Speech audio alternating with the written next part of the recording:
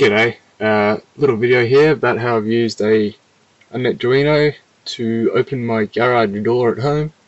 As you can see, I've got a little router hooked up to a Netduino, and when you push this little button here, as you can see on my tablet, push the button here, it's going to trigger one of the outputs on a transistor.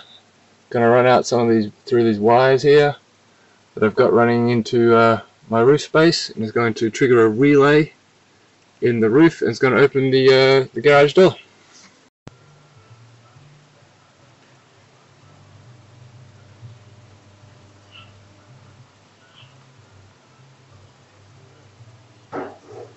There we have it.